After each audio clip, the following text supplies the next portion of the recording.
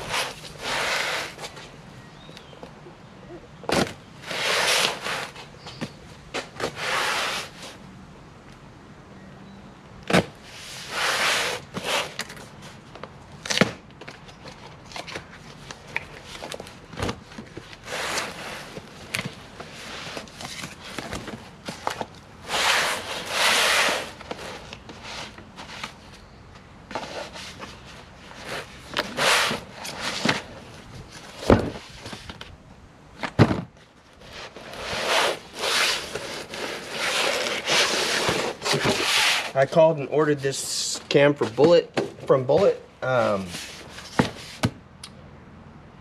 him what I wanted, something super mellow. I couldn't even tell you the specs. To be honest with you, I'm not a cam guy. I had a buddy make a recommendation on what I should get, so that's what I went with. Anyhow, for my Mopar 360, it's going to be a really mild daily driver. But Bullet told me this would be 11 weeks, which I cringed at, and I think I waited 3 or 4 weeks. I mean, it was ridiculous. It just showed up right away, and so it was the quickest 11 weeks I ever waited. So I was happy about that.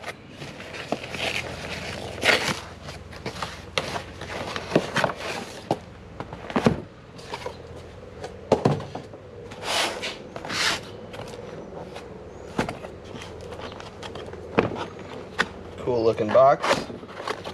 Reminds me of the old fireworks for some reason. I don't know. Safe and Sane fireworks from back in the 70s.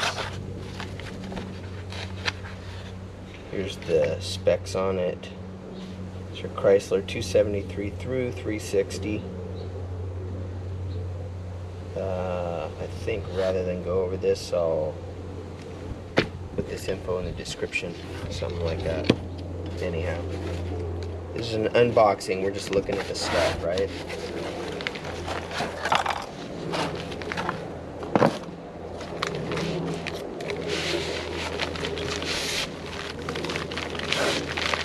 Looks to be packaged well. Nothing too exciting. It's a camshaft, right?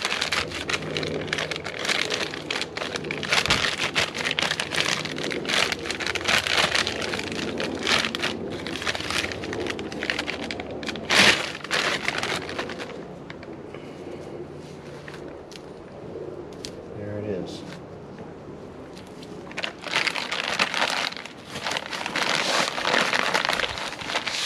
I'll repackage that in a bit. Look at the lifters.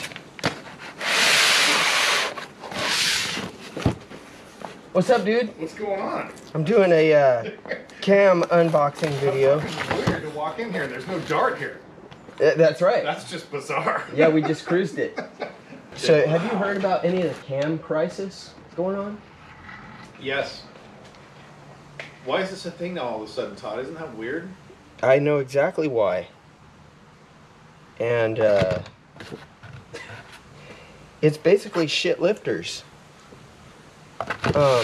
But the big companies that have money for marketing and stuff, they're just putting shit parts in the box and selling them to us. And you know, you think all these cams are great, Lunati and all that, and comp cams, and they have shit products. I mean, I paid basically for the cam and the lifters, it was $100 more than the Lunati setup.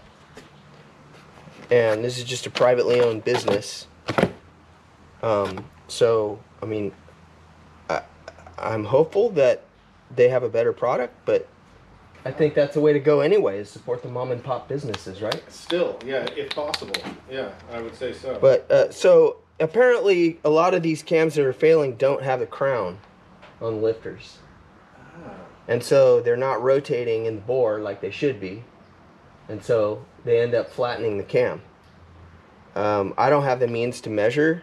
So when you're talking about this, the camshaft dilemma of the vehicle, is this a recent thing, Todd? And are you only talking about like aftermarket shit, like what you're buying, or is it just all cams and all engines? And You know, I don't have enough knowledge on the subject to answer that, but I think this is probably at least going back 5 years. Maybe somebody knows, can put it in the comments. interesting. But I think it's going back like 5 years.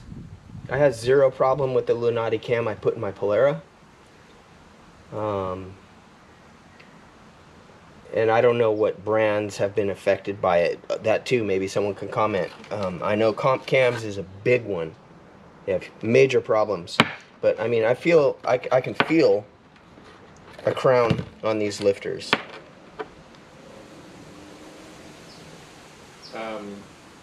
And they all have a nice chamfer. It's just weird. Yeah.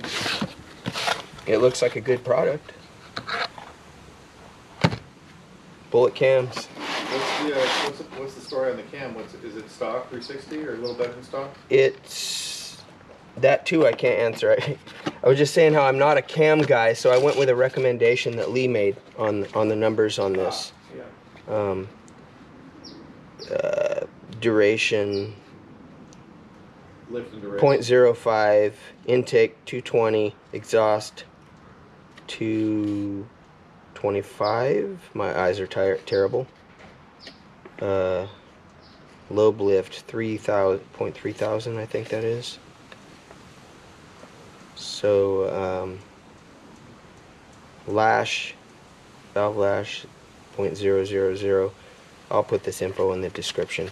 Anyway, I went with Bullet, which I believe to be a mom and pop shop, hoping to get a better product, and I think everybody else should do that too. Screw the big companies. Yeah.